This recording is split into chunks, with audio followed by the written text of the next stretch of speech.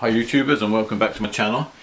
Today I have this Ampeg BA115. I assume that stands for bass amp 115, which is the 15-inch speaker right under this grill cloth. And the cabinet's quite interesting. It's completely sealed. There's no way into the cabinet to remove the speaker except through the front. So this is a front loaded speaker, and of course you're faced with this rather nice grill cloth with the nice white edging, and it's recessed into the frame where it's velcroed, and it's really hard to get the thing out. I was trying to pry it by putting a screwdriver in the corner. That wasn't working, and it felt like it was going to do some damage.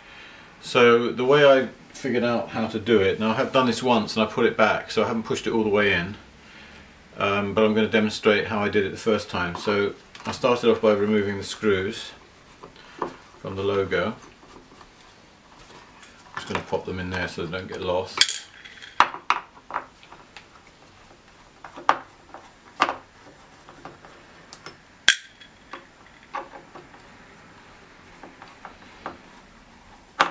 These screws are quite small, obviously, and then the logo comes off.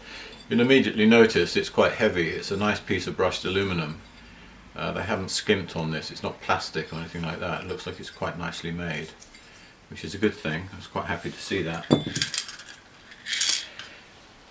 And then I took a screw out of my box. It's a Phillips screw. That doesn't really matter one way or the other, but it has a rounded head and a flat bottom, a round head screw, which I then took and screwed back into one of the holes and screw it in quite far so that it doesn't break out and break the wood with it. And at that point I got a pair of pliers like this. These have a slight hook in them, but anything you can get hold of to get underneath it, and then protecting this with something if you wish.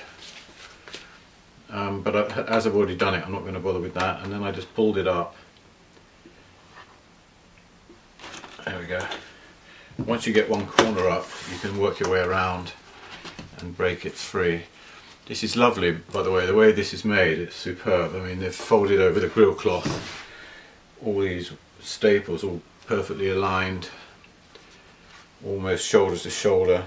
The Velcro is actually screwed in place. So it's a special type of Velcro fixing, very strong. The baffle is probably 5/8 plywood. It's not anything cheap, and all this is doing is holding the grill cloth material, so I'm pretty pleased with the way that was made.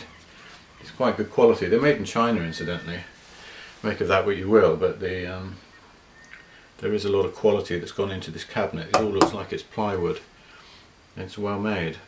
And here's the speaker. It's a 15-inch speaker, and what I'm doing here is taking out the screws. I'm pulling this out, and I want to use it as a test speaker for another amp that I'm repairing.